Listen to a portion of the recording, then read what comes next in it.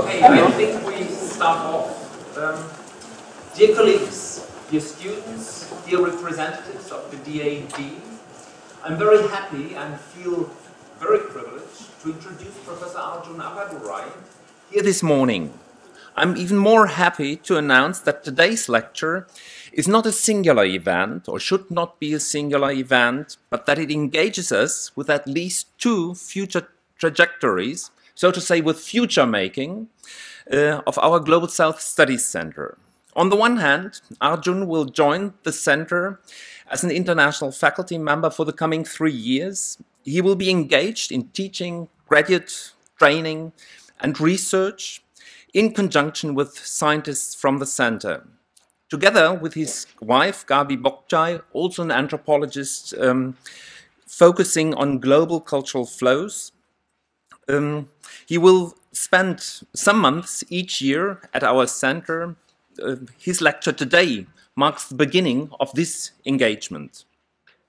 On the other hand, Arjun's lecture also marks the start of our DAD-funded thematic network, remapping the Global South, teaching, researching, and exchanging, which we start together with our partners from China, Argentina, India, and South Africa today.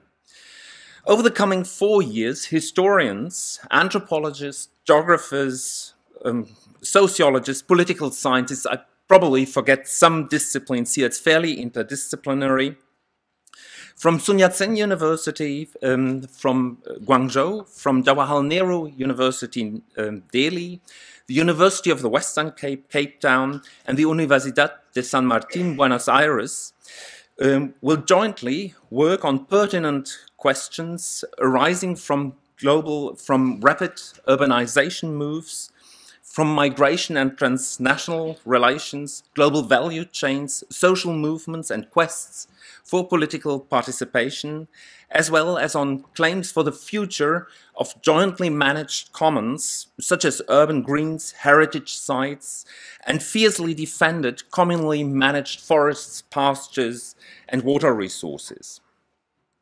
Dear Arjun, I could think of nobody better to give the very first lecture within this context, thereby giving our network direction, theoretical perspectives, and reminding its principal investigators about the role of the social sciences within a much larger political context. Let me now say some few words, introductory words, on our guest speaker. Arjun Appadurai was born in Mumbai, India, and educated in India, but then continued his studies in the United States. He was formerly a professor at the University of Chicago, where he received his degrees, MA and PhD degree, in cultural anthropology. After working in Chicago, he spent a brief time at Yale, before then going to the New School University in New York. Currently, he is a faculty member of New York University, and this is where he comes from. Some of his most important works, I just mentioned a few of your works. I looked over the very long list yesterday and I thought, let me just mention a few of them. Of course, all of this is very much known. Worship and Conflict Under Colonial Rule, The Social Life of Things, which has motivated many anthropologists to look again into material culture, Disjuncture and Difference in the Global Cultural Economy, which opened our eyes for the relevance of globalization in cultural studies, Modernity at Large, The Fear of Small Numbers, and in 2013, the highly inspiring book, The Future is Cultural Fact, Essays on the Global Condition. Arjun Appadurai is recognized as a major theorist in globalization studies. Coming from a theoretical background in critical cultural studies, his work operates within a theoretical framework which assumes an increasingly borderless global economy. It is an ambiguous and fragmented terrain which Arjun describes, and he's highly insightful in seeing the manifold disjunctures of globalization. Arjun is a co-founder of the academic journal Public Culture, founder of the non-profit organization Partners for Urban Knowledge Action Research. In Mumbai, co-founder and co-director of the Interdisciplinary Network on Globalization, and. One thing I would like to single out, because I think that that's something you're standing for and which I was enthusiastic about. It's this small network or action group, Pukar, in Mumbai, that is of relevance, I think, also for our research context here. Pukar takes Mumbai as a laboratory for exploring issues of urbanization. The cadre of barefoot researchers, young people who claim a right to do research on their own issues, on their own perspectives for political participation. These barefoot researchers were trained within Pukar over a number of years, and they have discovered and documented their communities, their aspirations, and their concerns. Research helped them to voice their concerns to the wider world. Using research as a tool for intervention and for transformation, Pukar has brought in a sharp focus on Mumbai as a place that belongs also to this enfranchised group. So I would like to bring some of that spirit also to that research network we are starting this morning. We are now looking very much forward to your lecture.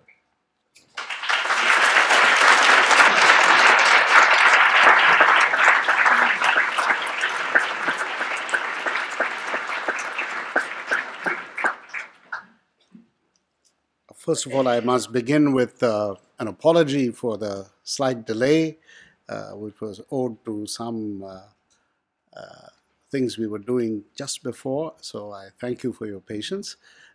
Secondly, I want to say how really honored and delighted I am to be at the University of Cologne, and especially to be fortunate to help you start this incredibly exciting activity on the Global South with partners from 4 institutions, including my own country of origin, India, where I happen to know some of the people who are here today and their colleagues in Delhi. But I'm also delighted because I do know some people at UWC and also in Argentina at San Martin. And in the case of China, I'm not sure that I've known people at Sun Yat-sen, but I certainly know their work, and I know some of their colleagues working in China. So this is a great venture, which I'm very honored to be asked to join in today and also to be part of in the coming few years. And I'm especially thankful to Michael Berlig, Professor Berlig, for having initiated a conversation which has allowed me to come here today and which has opened the doors to a longer-term engagement with this project and with related projects with the Department of Anthropology and with other colleagues here at the University of Coole. So all this is a source of great delight for me. When I accepted Michael's kind invitation, I was not entirely sure of the nature of the project or who would be, since I'm an outsider in the audience, and what range of people. So I wasn't quite sure what would be the best topic to take up your time on this beautiful day when you're inside rather than outside. So I made a choice. There were some other possibilities, and I will be alluding to them here and there, and they're reflected in my long-term interest. But this talk, which is on mediation and materiality, is in the general space of your very distinguished forthcoming visitor, whose name is on huge banners, Professor Latour. So I'm kind of, you might say, we say in rock concerts, the kind of advance act. Not with his permission, alas. He may have preferred some other advance act, but he has to take what's there. So that's the space in which I'm talking, but I hope you will see that though the talk is on mediation, materiality, agency, the boundaries of humanity, that it is for, in my case, coming out of long-term interests in commodity flows, in global cultural processes, in alternative modernities, and other things which are familiar parts of anthropological terrain and social science terrain for a long time, though today's talk may have a slightly more idiosyncratic angle. But I reassure you that it's not unconnected to those older and broader interests that so many of us share. So I'm going to read, but I will also speak informally because I think my written text is longer than the time available to us, so I'll abbreviate and choose here and there. So let me launch in. Among the critical issues that have emerged in the context of what is sometimes called the new materialisms in science, media, and cultural studies, one is the question of ethics, accountability, normativity, and political critique. The context for this concern is that a variety of thinkers, among whom we might count Bruno Latour, Michel Carlon, Jane Bennet, Isabel Stengers, Donna Haraway, and W.J.T. Mitchell, all with significant debts to Gilles Deleuze and through him to Henri Bergson and Spinoza, have agreed that human beings are not the sole repository of agency, intentionality, vitality, and purposiveness. These new materialists or vitalists argue that these qualities are also to be found in many other forms of animal and machinic life that surround us, and many of which we have ourselves created. In one way or another, these thinkers all subscribe to the importance of what Deleuze called assemblages, which are temporary arrangements of many kinds of monads, actants, molecules, and other dynamic individuals. This is a term I'm interested in. I'll say a bit more about in a minute. Individuals in an endless, non-hierarchical array of shifting associations of varying degrees of durability. In other words, there are more forms of social life on Earth than we have grown used to imagining. Most of these thinkers acknowledge that there is some tension between the physics and metaphysics of most variations of this new materialism and our classical ideas of normativity and political critique. Some proponents of the new materialism have proved deft at sidestepping, postponing, or caricaturing these ethical or political worries about the decentering of humans from the field of agency. Others have been commendably honest and constructive in recognizing that the new materialisms have yet to find a way to engage in ethical or political critique. So in this talk, I developed the outline of what I think is a slightly new approach to the problem of mediation, materiality, and the distribution of agency across human and non-human entities, partly through an argument with actor network theory, so-called ANT, as developed by Latour principally. And I contend that the normative paralysis that the new materialism seem to induce can be avoided by moving our focus away from all actants, to use Latour's famous term, to a smaller class of agentive entities that I propose to call mediants, M-E-D-I-A-N-T-E-S, little things that mediate. So this idea is anchored in a different conception of the relationship between mediation and materiality than most other new materialist approaches have offered. Subsequently, I also propose that a selective focus on mediants and not equally on all actants could support a more secure set of normative or critical interventions without reverting to a classic humanist view of the convergence of actor, self, person, subject, and agent, which the new materialisms have rightly done much to dethrone. Let me talk briefly of religion, media, and things. So a number of important findings have emerged in the past decade about the relationships between religion, media, and materiality as mutually constitutive processes. Dutch anthropologists have been at the center of many of these developments, people like Patricia Smyer, Peter Pels, Birgit Meyer, and Peter van der Veer, among others. The questions this new body of work raises and addresses, which also belong to a wider interdisciplinary discussion, are connected to developments in science and technology studies, actor network studies, and studies of new media. So there's nothing narrowly anthropological about these questions. Let me indicate the scope of the current debate by pointing out a few markers in the landscape of this wider debate. So we have, for example, W.J.T. Mitchell, Tom Mitchell of the University of Chicago's essay and then important book called What Do Pictures Want? And without going into the detail of that, I'll point out that it's a very interesting argument which actually says that images, particularly pictures, make their own demands on us. So there's something in them that has a kind of desire for some kind of interpretation, exercises some force on us.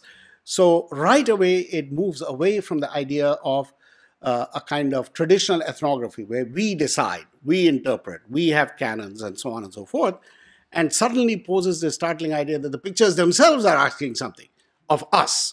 So, of course, it raises the question, how do pictures ask this? How do we interpret what they're asking? And so on and so forth. But I won't go into that, I just point to that. Then we have the idea that we were never modern. That is Latour's way of restating the old anthropological idea about the univocity, the unity of nature. And that is the center, for example, of Philippe Descola's magnificent new book, Beyond Nature and Culture, 2013, which reminds us of the tradition that began with Emile Durkheim and Marcel Mauss and was brought to a sort of cerebral zenith by Claude Lévi-Strauss. And this tradition was not wrong in its view of the fundamental categories of human thought, but insufficiently radical in its recognition of the widespread and deep importance of relational thinking about humanity and the cosmos. And here, I again point just to a part of the landscape that Descola's book is part of a very interesting new burst of energy coming out of anthropology about the man, the relation between humans and non-humans, particularly animals and other natural forces.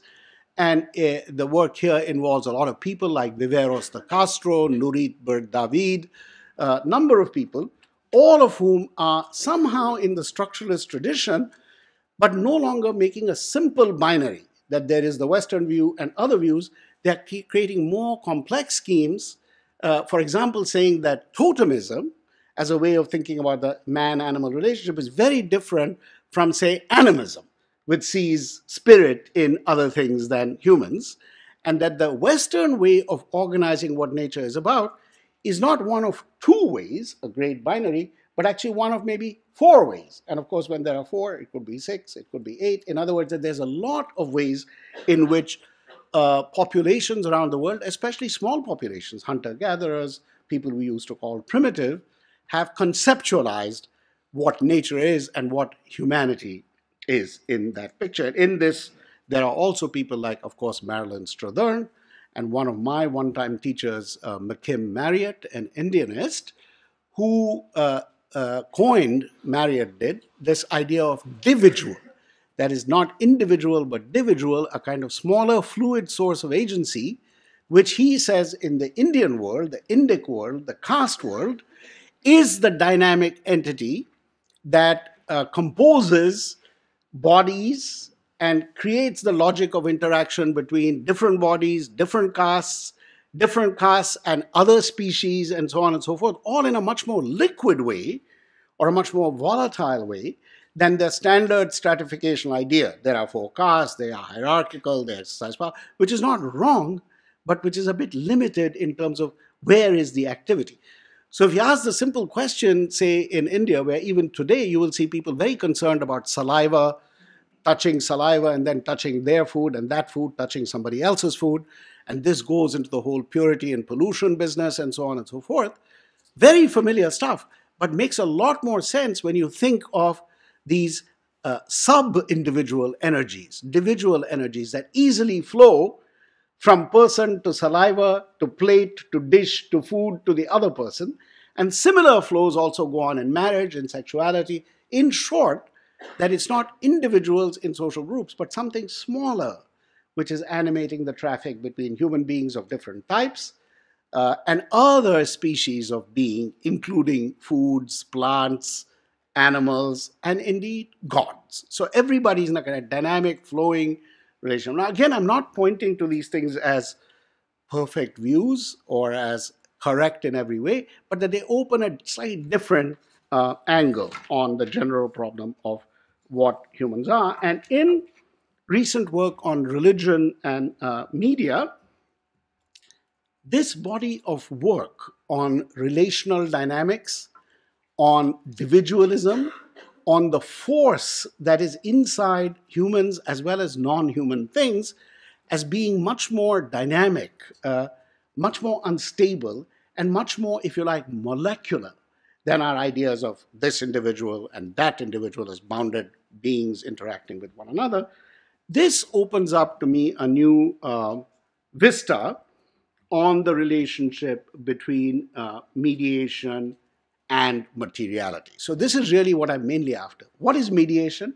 What is materiality? That is the central thing I want to keep returning to. So my view of the relationship between mediation and materiality, by the way, before I say very briefly what my angle is, I should say that this interest in mediation and materiality now is both coming out of religious studies, studies of human and non-human agency, ANT, etc., religious studies. Lots of people are asking similar questions about what is mediation, what is materiality. And there's also, as some of you may know, there's some very active new German media theory associated with people like Bernard Siegert and others, cultural techniques, and so on, which is also trying to reconceive what media is and what materiality is. So there's a rich body of theory, and I'm just trying to intervene and contribute to that set of debates. And my view is something like this, that mediation and materiality cannot be usefully defined except in relation to each other. Mediation as an operation or embodied practice produces materiality as the effect of its operations. Materiality is the site of what mediation as an embodied practice reveals. Thus, speech is the materiality from which language as mediation takes its meaning. Pictures are the materiality from which images as practices of mediation take their meaning. This is Tom Mitchell, etc. The eye and its sensory neural infrastructure is the materiality through which seeing as a practice of mediation takes its effect. Most generally, mediation may be seen as an effect of which some sort of materiality is always the conditional possibility. But this materiality, and this is very important, does not pre-exist mediation any more than speech pre-exists language, pictures pre-exist images, or the eye pre-exists vision. The two sides of this relationship always exist and work together as two sides of the same thing. So, basically, I'm arguing that materiality and mediation co-produce one another. One does not pre-exist, and particularly about materiality, we all have a tendency to see it as somehow already there, and then something works on it. And I'm trying to say, no, let us look at these things as always co-productive. And now what I want to do is to take a little bit of time, and I'm going to be quite compressed about this, with two examples, because so far this is fairly abstract, or it may seem kind of remote from ethnographic life or our daily experiences. And I'm going to take two very different examples to tell you why I think it's useful to look at mediation and materiality in this co-productive, dialectical, interactive, or simultaneous way. And the first is on the theme, both have something to do, you will see, with housing, but in very different ways. So the first example is about housing and home in the films of the Bollywood, the Bombay-based film industry, in which I've had a long interest, and some of you may have enjoyed its products and productions, especially those of you from India, but I think others as well. So in the rich archive of Bollywood films, of which there are about now between 600 and 800 a year, and the industry has been going for 60, 70, 80 years, it's a vast archive. So I'm no way talking about all those films or everything about those films, but there is in the archive of Bollywood films a particular strand in which the life of the urban poor is a central motif. So you can see this in a Bollywood classic like Avara, which means tramp, Raj Kapoor, 1951, or in the more recent Slumdog Millionaire, very much later, 5, 6, 7 years ago, also about slums, housing, and so on. And what I call the dream worlds of these films and the dream worlds of the urban poor are linked by the recurrent themes of corrupt developers, greedy politicians, and frequently the drama of housing, which is also a drama of the streets, since the two are hardly separable in Mumbai slums. So the point is that Bollywood films concern many things, but in recent decades, Mumbai itself is heavily thematicized in these films, especially in some of them, the kind of more gritty noir films. They're not just about the countryside of the nation, they're about the city, and the city often is Mumbai itself. So in one crucial scene that some of you may remember in Slumdog Millionaire, the two brothers at the center of the plot meet on an unfinished high floor of a skyscraper under construction and look down at the ocean of slums beneath them, and one of them remarks that the tall buildings they see have grown right in the heart of the slums where they grew up. And in another of the Mumbai noir films, a corrupt developer builds weak structures, and you can see the relationship to true, real news facts, that lead to building collapses and massive injury and death, followed by brutal reprisals and reactions. And in these films, the nexus of developers, police officers, politicians, and thugs is ever visible in these noir films centered on Mumbai as a backdrop or as a front. And in these films, we can also see something about which I've written separately, which is that the idea of escapism is not exactly right. That these films are about crucial urban issues: survival, housing, aspiration, wealth, justice, politics. And I argue elsewhere, and I won't take up much time with this, that these films are a way in which the mass audience, particularly of the urban poor, develop and learn a kind of language also of how to understand this nexus. And that language also is operated and used by them in ordinary political life and so on. So the old idea that these films are just entertainment, they take people away from politics, they're depoliticizing, and so on and so forth, I think is a bit misplaced. And in these films, housing, as I say, often plays a quite crucial role. The variety of ways in which the semantics of the Hindi word ghar, I should use a board, I should have a pointer, I should have PowerPoint, but I don't. GHAR is the usual transcription, are played out by Bollywood, reveals the richness of the relationship between hearth, home, family, and native soil in the Bollywood lexicon. The word ghar has all these meanings in Hindi, and the cinematic world takes full advantage of this range. So, of course, the word ghar, house or home somewhat, is closely connected to the idea of the family, first of all. And everyone knows that family is very crucial in 95% of Bollywood films. And the idea of the house or makan and the home, ghar, are often explicitly contrasted with a superior value placed on the idea of home or ghar because of its ties with the family. Family relations are inevitably domestic relations, and domestic relations always revolve around marriage, motherhood, and above all, the relationship between mothers and sons. And this has been pointed out many times by critics of Bollywood cinema, but they don't notice that house and home are part of it. It's not just family, mother, son, etc. There's a physical architecture to all of this. So at one level, you have family and that level of what house and home means.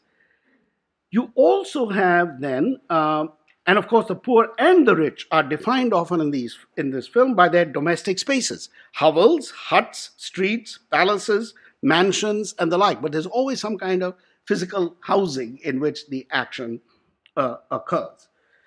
In the 1990s and in our millennium, since 2000, at another level, the theme of borders, partition, family, love, and separation have also been exploited in numerous Bollywood films, most recently by and these are examples that some of you may know and some of you may not, by the hugely popular film Veer Zara, 2004, Shah Rukh Khan, Rani Mukherjee, Preeti Zinta, etc.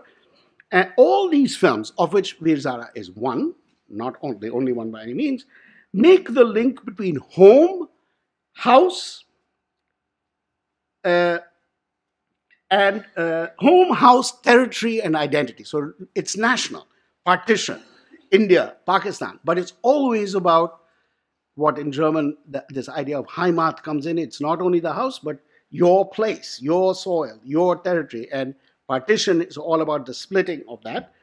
And there's a great film that some of you may have seen from very early 1973, which is called Garam Hawa, Hot Wind or Hot Breeze, which is a great film about a family in North India that gets split by the partition, some of whom then move towards the border and cross, some do not. So it's a great film in its own right, but it's also a film simultaneously about family, property, lineage, and breakdown, but also about India as the home of Muslims, not Pakistan, to which some of them then move by identification, say we must move away from this home to that home, therefore partition borders. Garam Hawa really puts in place the fact that home is all these things, works at all these levels. So here, these films, a film like Garam Hawa points out that home is never just shelter. It's far more, and it often has to do not only with territory and identity, but also space. And in the end, I argue this in some other work, it's about salvation, soteriology. What will redeem you and save you has something also to do with the dynamics of home. So what does this kind of discussion, which I've given very briefly, tell us about mediation and materiality, my bigger themes? And here I would say it tells us at least three things.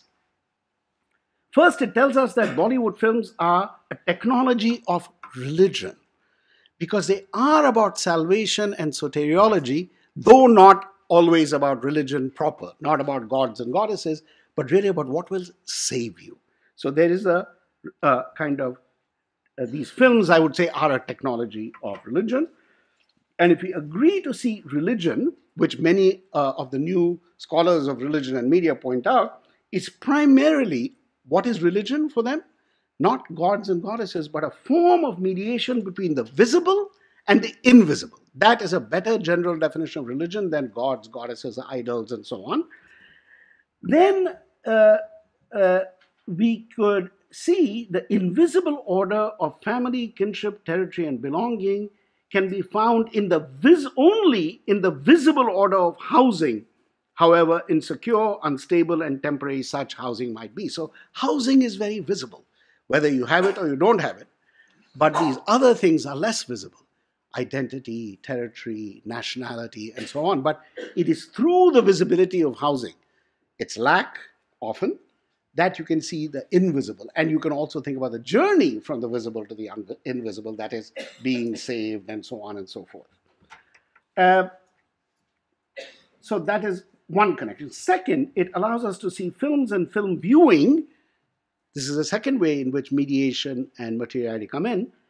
See these films and film viewing as a vital part of Mumbai's infrastructure, which allows ordinary, often poor citizens to communicate and contest messages about the power, wealth, security, and transportation that flow all around them, and that often seem impossible for them to share in a just manner.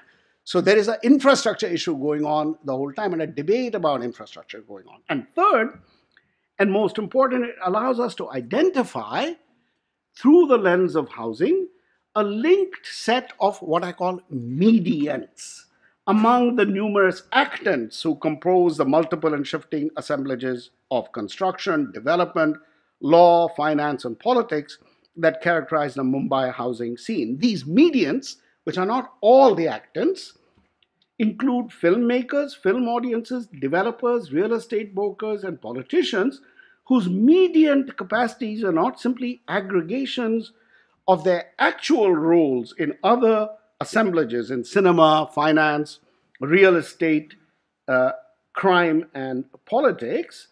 The mediant role allows us to detach that portion of various human actants that characterizes their shifting and temporary participation in housing-related assemblages, in which the materialities they mediate also involve non-human mediants and actants, such as cameras, billboards, cash, cement, construction equipment, water pipes, and electricity lines. These are the non-human medians, and the human medians are the developers, the police, the housing guys, and so on and so forth.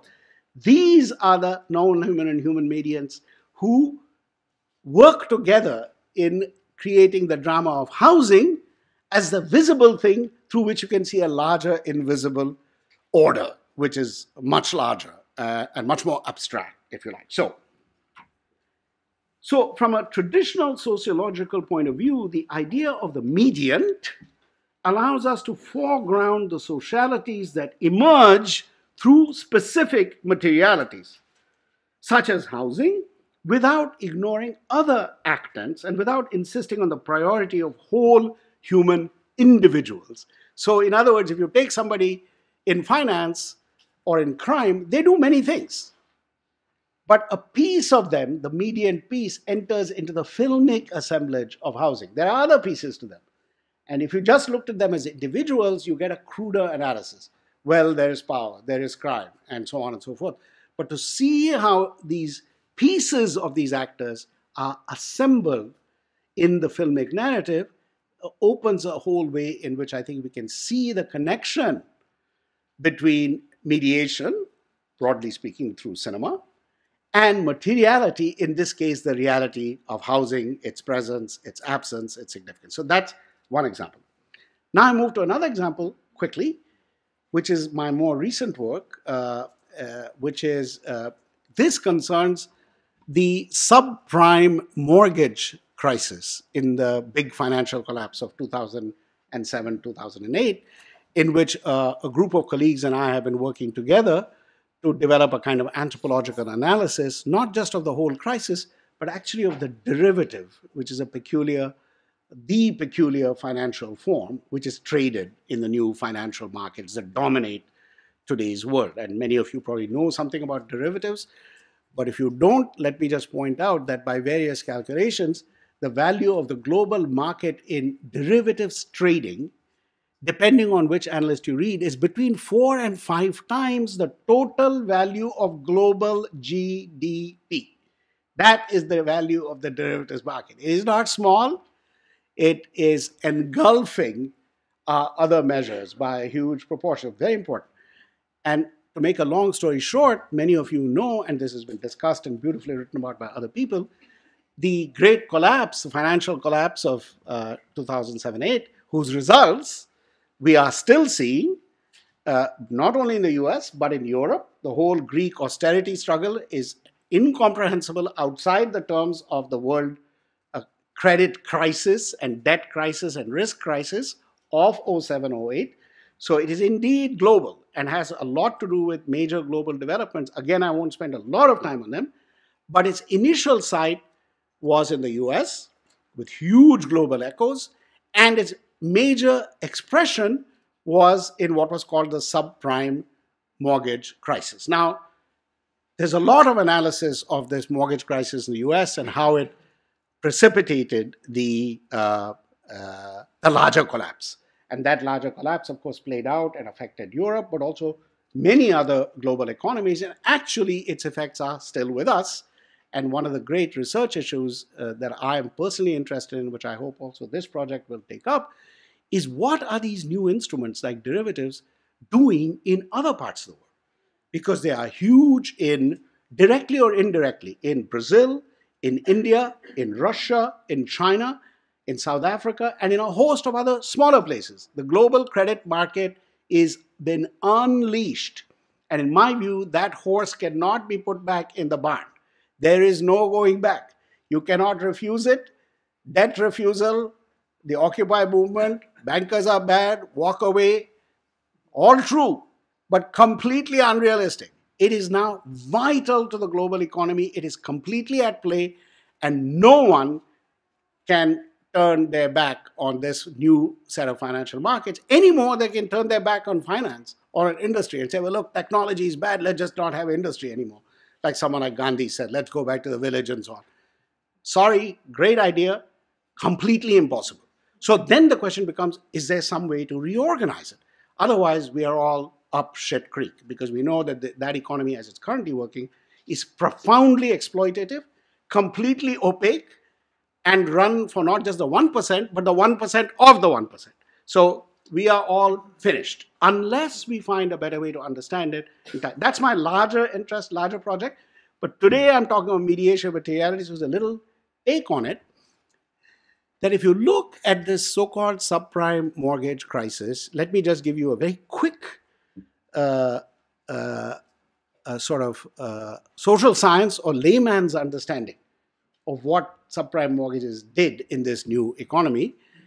And though I'll put this in very simple terms, let me say that this simple understanding took me about 3 or 4 years of reading a lot of very difficult stuff, but I think I have the idea finally clear.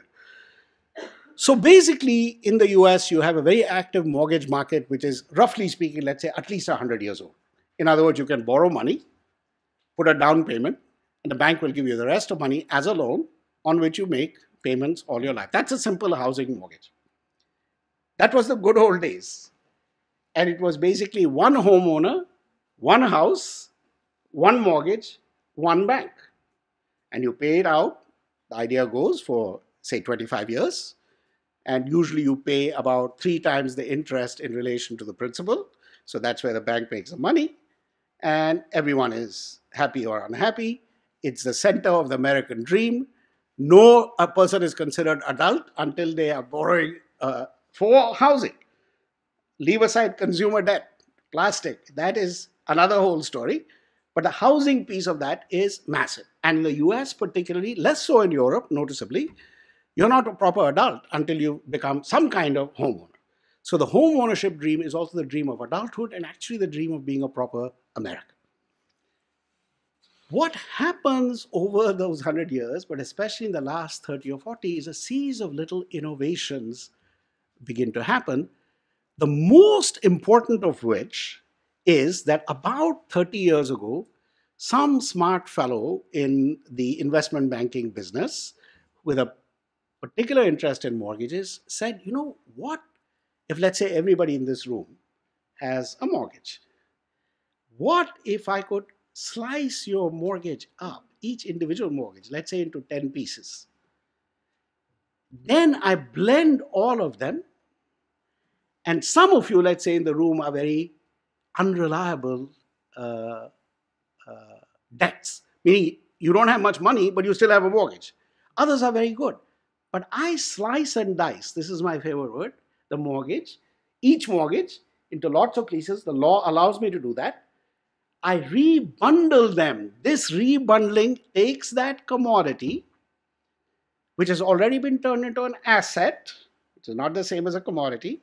The asset is the mortgage, slices and dices the asset. So where there was one asset, there's now 15 assets, recombines them, all of them in this room. So let's say as many people in this room multiplied by, let's say, 10 or 15 pieces per.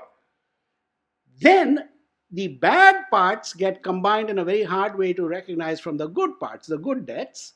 You get that re-rated, and you get the bundle of mortgages, of which there may be many bundles. So let's say there are 100 people here. Let's say there are 10 pieces per mortgage. Very simple. 1,000 pieces. I combine them into another 100, but except it's not the first 100. It's completely different, scramble and mix. And then I make 20 of them into a bundle, which is a security. Now notice, by then you are already, some pieces of you are with some pieces of it. This is where individuality is important.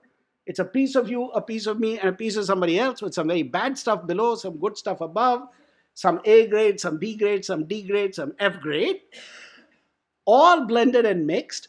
And think, when this is done with 10,000 and 50,000 mortgages, it takes 6 months to figure out what is in the blend.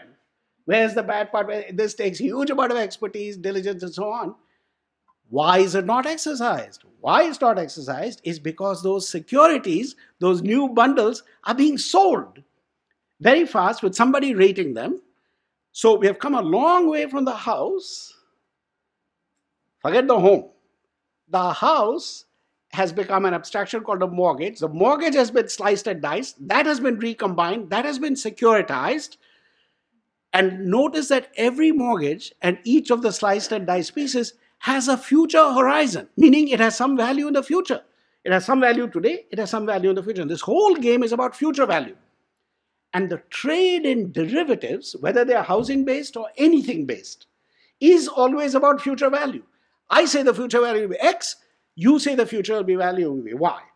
But let's see if we can do a deal by agreeing that the future value will be something, Z, which is not my price, not your price, but it's a price. Deal done, I sell.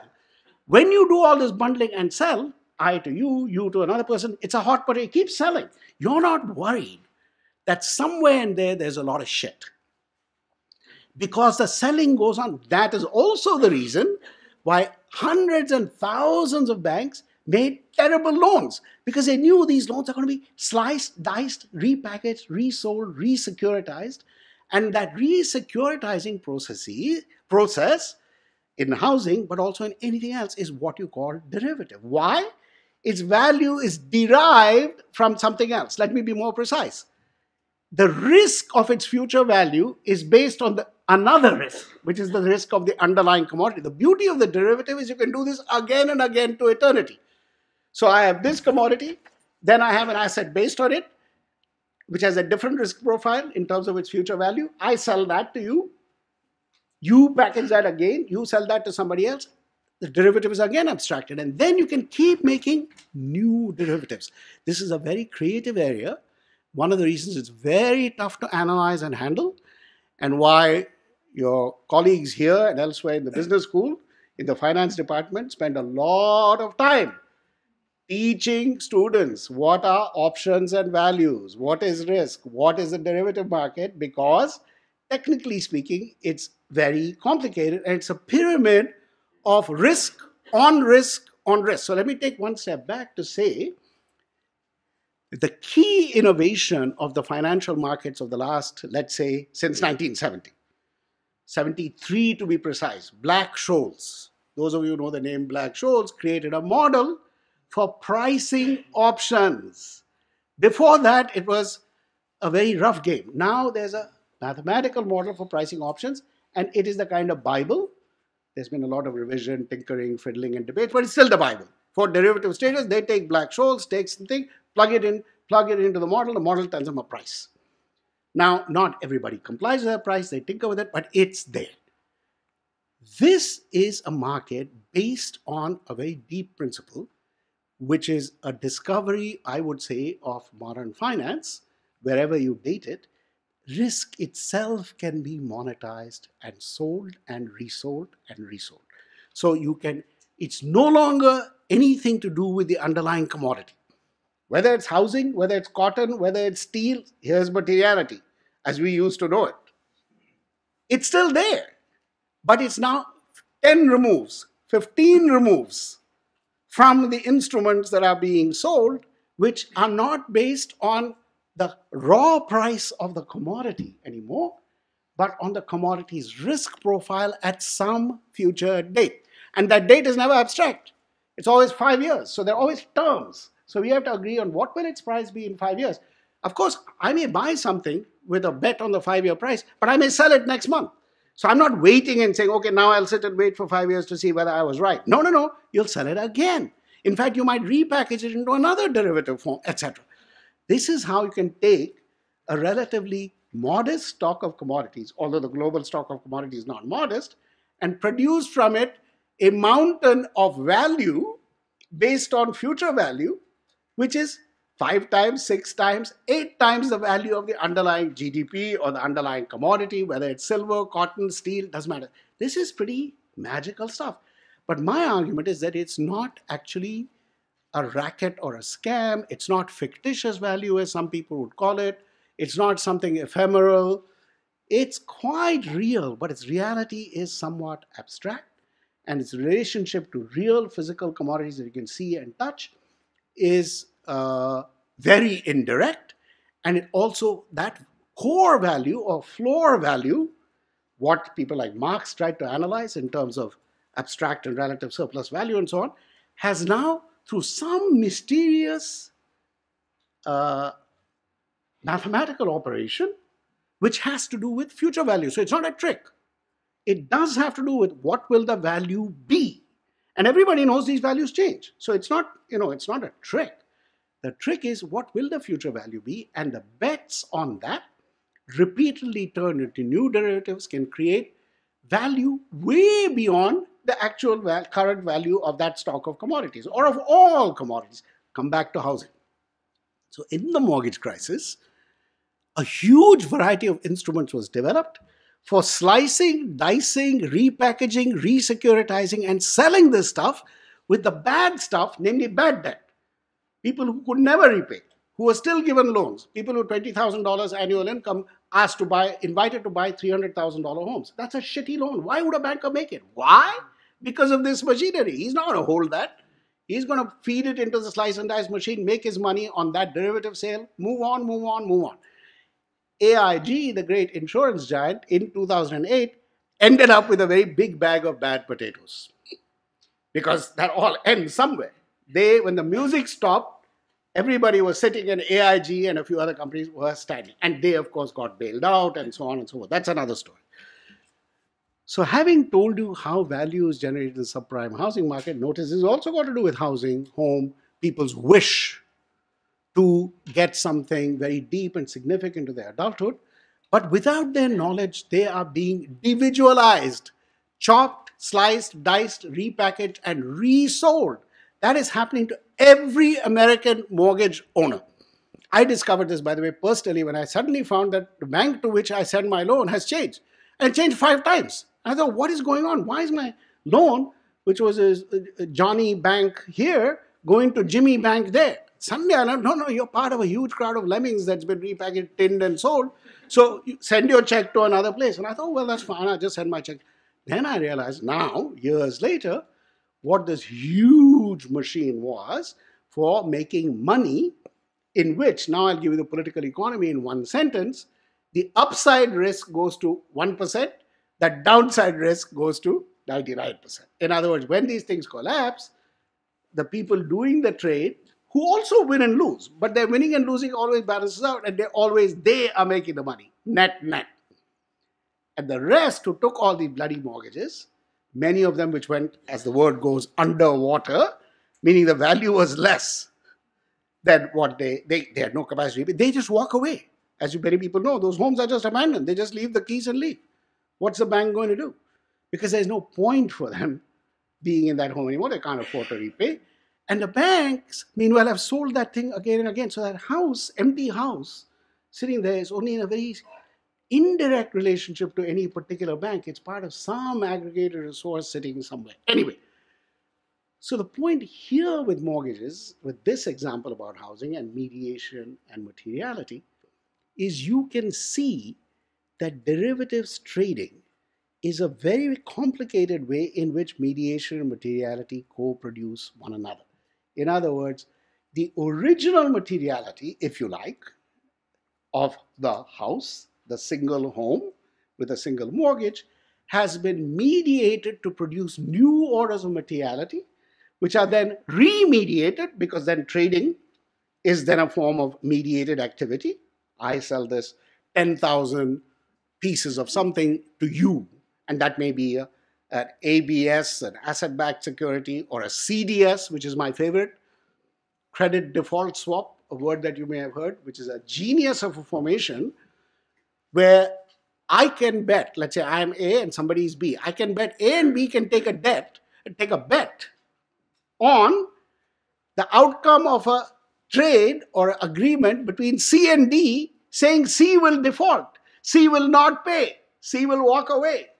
So I can take a bet with you about somebody else defaulting on a deal with somebody else. That is a credit default swap. It's an insane form. But let me tell you, credit default swaps are hugely popular in the global financial markets.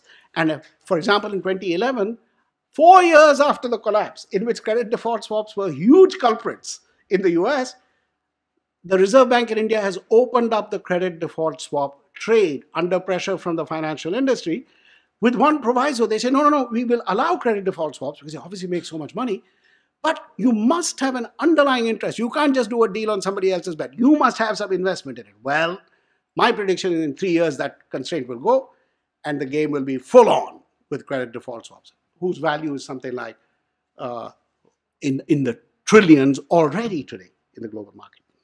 So mediation materiality again have, if seen as co-productive, in this realm, which is very different from the simple, let's say, housing story in Mumbai cinema.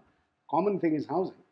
But here too, you can see that working together, mediation materiality, not only co-produce each other, but in this instance, produce massive amounts of new value through trading on risk. So this is example number 2.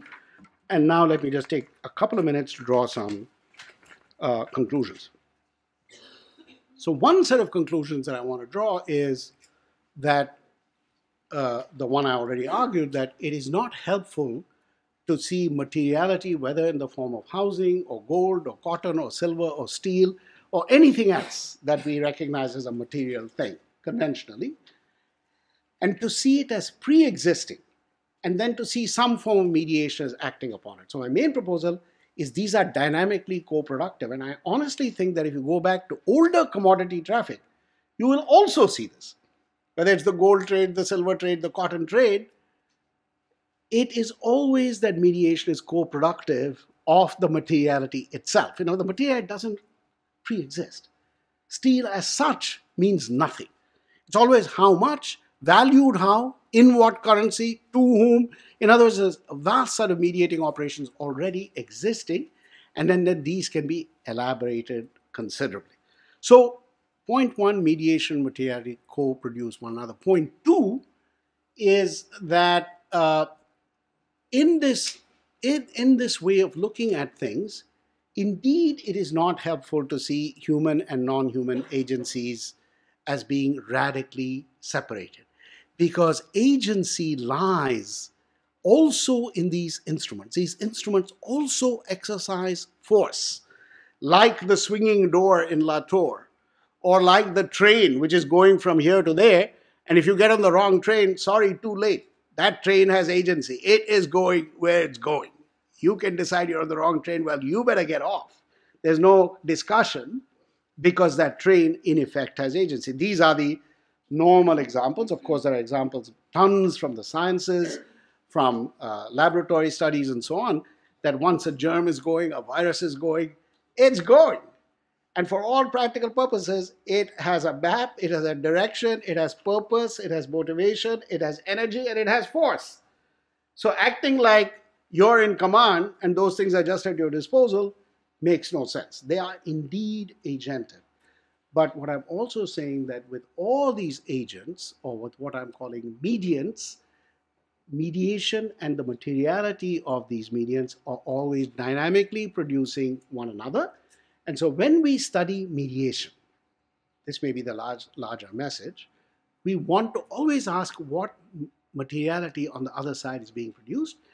Conversely, when we study material flows, always pay attention to the mediating logics, because they are adding value, producing value, obscuring value, and so on and so forth. Those two messages are important, very important.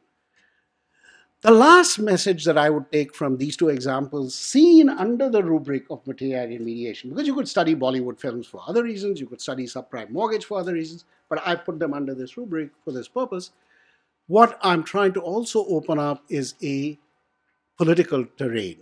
How can we understand these processes in a manner in which we can still exercise normative judgments, still make critiques, still mobilize people, still have a politics without claiming we are the main thing. The rest is just inert stuff. Animals, plants, commodities, all that is just stuff. We are the agents. If you don't want to do that and agree that the rest of the agents are also exercising different forms of agency, they don't have to be human forms, but human forms then become one form of agency among others, which many people would agree on. That's not my insight at all, alone, by any means. What are the implications for politics? And the implications for me have something to do with this idea of individuality, that we are not anymore individuals. And many parts of the world, in the anthropology of relationality, we know that humans are not individuals in our modern sense. They are made up of all sorts of shifting substances and flows and energies which assemble with others.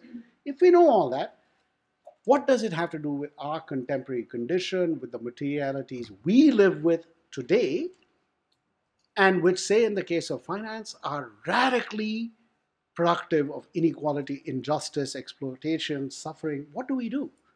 So one answer is really, organize or resist or refuse. My answer is slightly different, and that is that we need to recognize that we also have been turned largely into individuals. So we live, again, practically speaking, in a world of ratings. We have an academic rating, we have an insurance rating, we have a health rating. We are each of us is a large meeting point of scoring and rating, which is individual, which doesn't have to do with the whole of us. Who cares who is the whole of you? Tell me one person who cares, one institution. I don't see it. We've been, in other words, radically fragmented, segmented, and so on, largely for the benefit of others. Now, the direction that I see this going in from a political point of view is, can we build a politics based on our individuality, not on some idea of individuality which has gone out the door forever?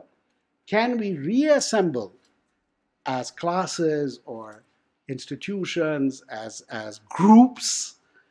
But there the hard work is, how do you get to a class, for example, let's say class interest, out of individuals, not individuals? How do you assemble them into some kind of creative political energy? There's no off-the-shelf answer to that. But from an intellectual point of view, it means we have to rethink very simple words like group, class, mass, multitude, Hart and Negri, etc. All of these, we have to do the math again, because the raw entity under it is not individuals. Let's bring you and me together, and 1,000 of us, we will be a trade union. Bring another 1,000, we will be a class.